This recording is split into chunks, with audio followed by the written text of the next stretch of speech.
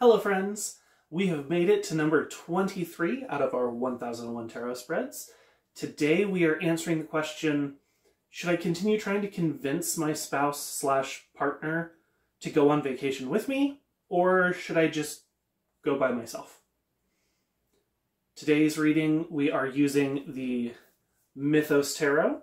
It is a 2-card reading, and we are using the full deck. Let's get into it. So when would you need a spread like this?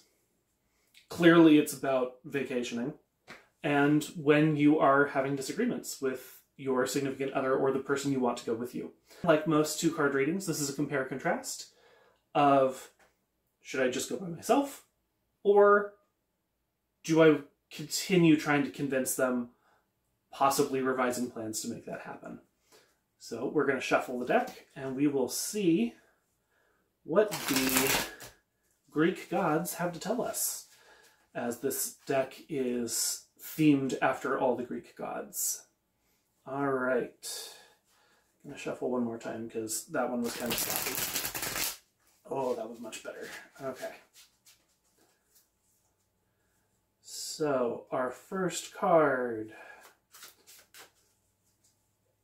for going by ourself. And then the second card for, oh, okay. That's a strong message. Okay. First card, going by yourself, is the Queen of Swords reversed, Circe. If you are familiar with Circe, you know I went, that's a strong answer.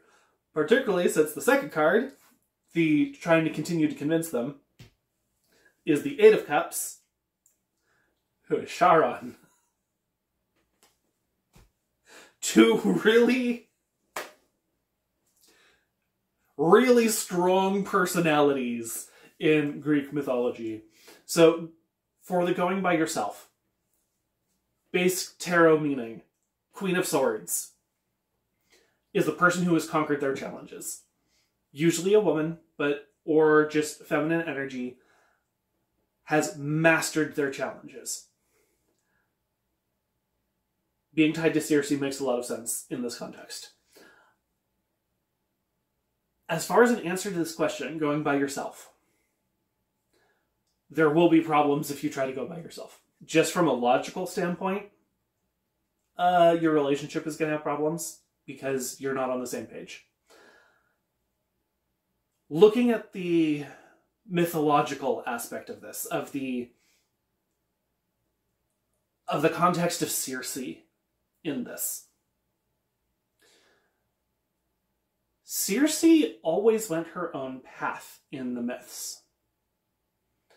She didn't particularly follow what the other gods wanted. She was very much her own person. Being in the reversed state, where Circe is a strong woman, a strong agent in her own life, there is the possibility of being too extreme in your independence. Circe ended up very unhappy in the end of her tales.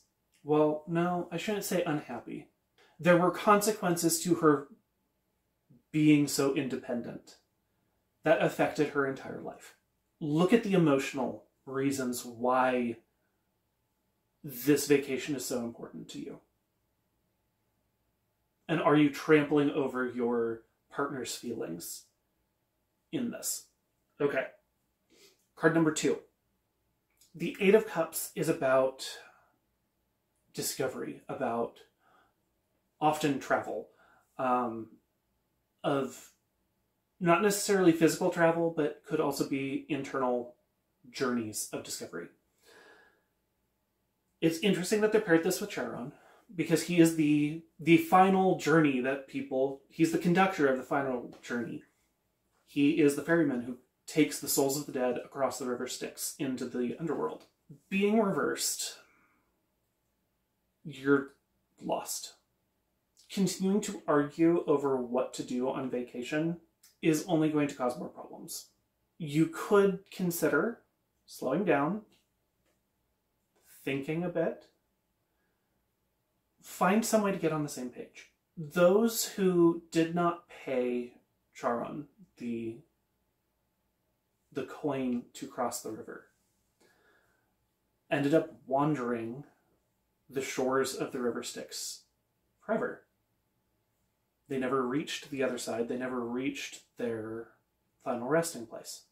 Continuing to argue about a vacation is going to make it so that even if you do go, it's going to be a miserable experience. You'll just be wandering, lost, a shadow of yourself, instead of being fully present and enjoying it.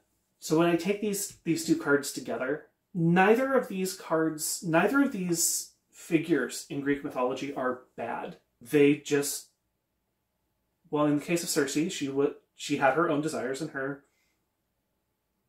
plan of what she wanted. In the case of Charon, he had a job to do. Both sometimes showed up as antagonists, but not as malevolent forces particularly. You could argue that Circe was pretty malevolent sometimes. But what I'm getting from this is that you need to communicate, but actually communicate. Listen to your partner. Listen to what they want, their reasoning behind it. Seek some form of compromise. If you have been enjoying these readings, go ahead, leave a like, comment, and if you've really liked them, go ahead and subscribe. That way you'll be notified when new videos come out. Until next time, walk in the light, my friends. Bye.